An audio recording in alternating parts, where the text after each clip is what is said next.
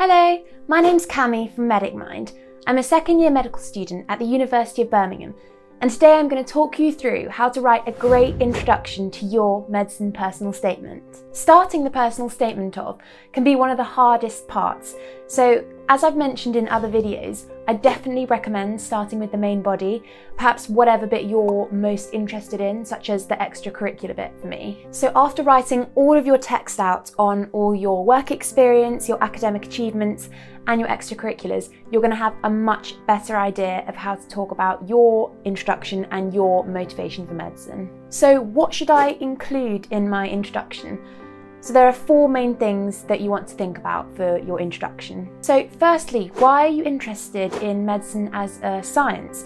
So here you could focus on, say, the physiology, anatomy, or pharmacology, perhaps anything you've been doing extra reading in. It's good to mention specific examples, but try not to talk about your books or your academic achievements or anything here, because that's going to need to go in the main text. So next you're going to want to link this to medicine as a profession. So you could mention here the clinical aspect, perhaps working as a team and how it's quite patient-centred, as these are quite vital and key things in medicine. But remember to state why you want to do this as part of your career.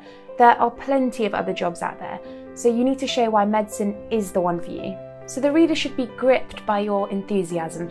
It has to be passionate. So next is writing style. As I've already said, your writing needs to be fascinating and passionate.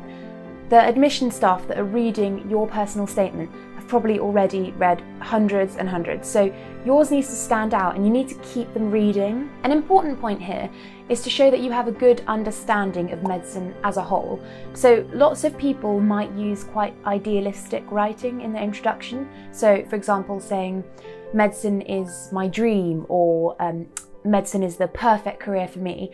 Medicine is not a perfect career for anyone. There's negative aspects and not everyone will love everything about medicine. It is a challenging course and a challenging career, so you need to show that you've looked into all the negative aspects and perhaps what will challenge you and how you can deal with that in the future.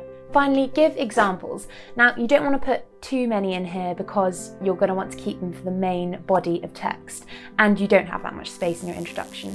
But it might be a good idea to drop in maybe one example here. So for example, if you're really interested in the science of medicine, instead of saying, I have always been interested in the workings of the human body. This sounds a little bit bland and it doesn't give much reasoning, and it definitely doesn't sound very passionate. So instead of this, you could say, from an early age, I've been fascinated by the workings of life. The human body is a remarkable machine with many diverse systems, producing an organism that could never be artificially reproduced. So this is a much more insightful answer, and it gives all the reasoning, and it's so much more interesting. And people who are reading your personal statement will definitely want to ask about the things you've brought up in this answer in your interview. As I've mentioned in previous videos, in your introduction you can mention some personal anecdotes if you have a good experience in healthcare or in hospital, perhaps from when you were younger or growing up, or if your family member has had a particularly poignant experience. But do avoid cliches, try to make it realistic, and make sure it shows that you have a good understanding of medicine, as we've already talked about. Always remember to link it back to how it will make you a great medic.